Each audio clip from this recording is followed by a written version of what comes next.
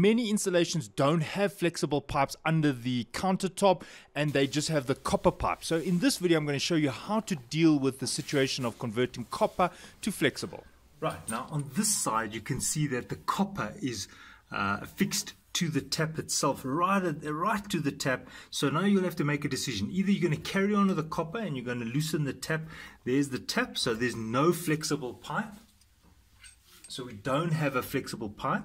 Or you can do what I'm going to do, and that is I'm going to install the stop valve. I like the stop valves, but then it means you're going to have to cut this copper. And that means you're going to have to join it or use this conex connector so that I can then use the stop valve. I'll just build it for you quickly. So it'll be like this. And like that. So that's what it's going to be. I'm going to cut that copper, and then I'm going to put the stop valve, and then I'm going to use the flexible pipe. It's good practice to rather use the stop valves, because now if I want to work on this tap, I have to go and switch off the water at the street, and that's not suitable. So now once I fix this, I'll just be able to use the stop valve here. You can see you can turn this knob. Alright, so what you're going to do is you're going to open it here at the tap itself.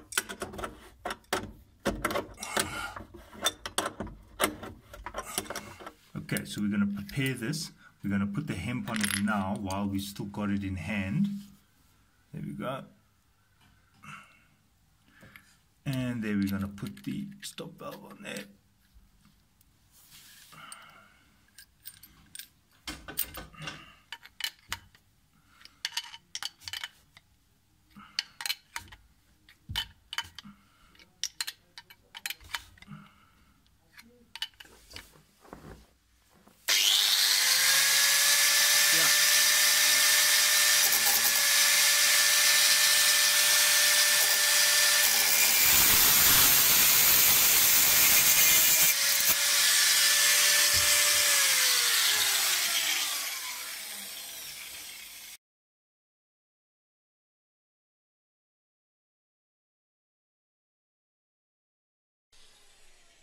Right, so that piece of copper now is quite loose, because remember I previously showed you that I had already pre-loosened the nut that was holding the copper onto the tap.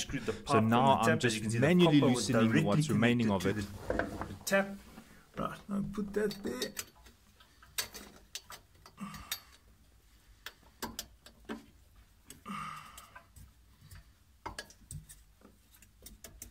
Okay. So now I put that there, and now we can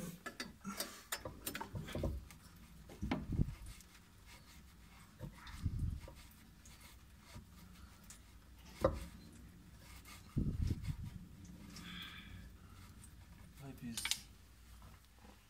is moving. I don't think so.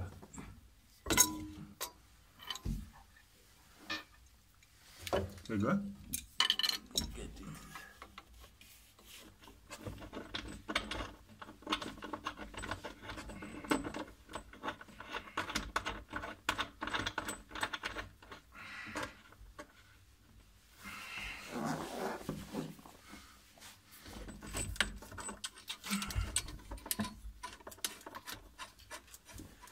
Right, so this is coming to the end of the video and just showing you that we did the exact same thing on the pipe behind. Often pipes run in tandem because of the hot and cold. So to do the other one, you follow the exact same steps as I've already shown.